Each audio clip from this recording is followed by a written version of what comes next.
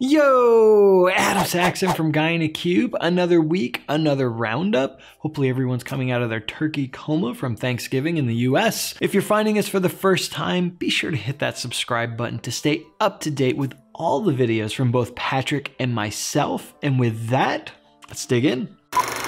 GilbertQ's got a community blog post talking about how do you connect to SQL Server if you want to connect to the read-only replica or a secondary replica of some kind. The default connector that comes with Power BI and Power Query doesn't allow you to specify this connection string information, but the trick here is going to be to use the OLEDB provider or the ODBC driver, in which case you can actually supply the full-on connection string and point it to the right item. If this is something you struggle with and you're trying to connect to always-on availability groups of any kind, be sure to check out the blog post down in the description below. Rezaraz got a blog post talking about quick measures inside of Power BI. And quick measures, if you're not aware of what they are, this is a way where you can actually get some of those useful calculations that you would use over and over again, like year over year, time intelligence type items that are common inside of data models, but you may not know how to write DAX. And that's the big thing here, is you don't have to write DAX if you're going to use those quick measures. In my discussions with a lot of customers, most people don't know that this exists or haven't really taken a look at it to see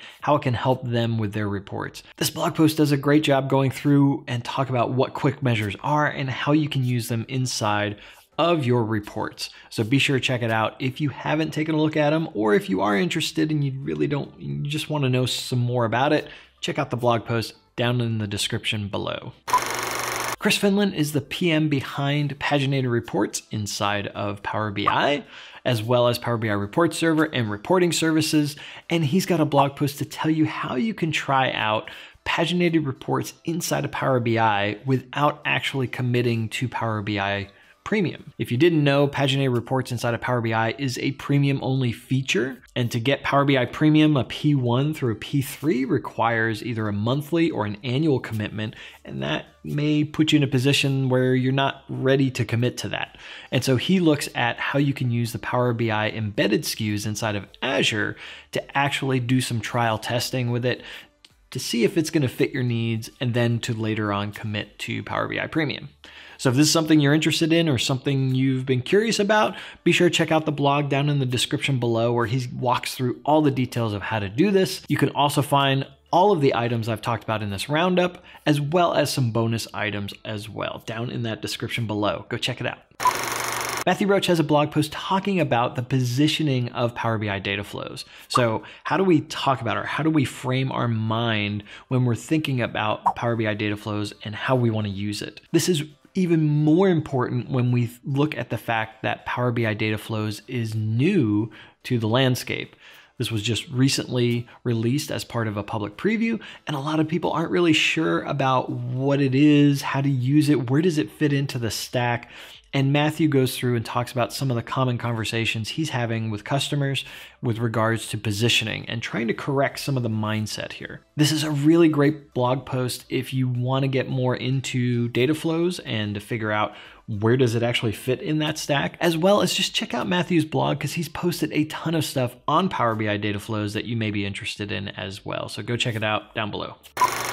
Once you get through all those blog posts that Matthew Roach has in talking about Power BI Dataflows, Matt Allington over at Accelerator BI has a blog post talking about how do we move our Power Query from Power BI desktop files over to Power BI Dataflows. And so this is an interesting concept of where if we want to take advantage of data flows, we can just copy that M script, move it over to Power BI Dataflows, and have it archived over there that we can re-reference in other desktop files. He then goes through and talks about how you can fix up that Power BI report and repoint it to the data flows without having to just start over from the beginning, which could be a headache. This is a great blog post, especially if you're going to get into Power BI Dataflows and you're considering moving the data points from the Power BI desktop file over to Power BI Dataflows. Again, all links down in the description below. All right, I'm gonna pass this off to you. What was your favorite item this week, especially with it being kind of slow coming out of Thanksgiving in the US?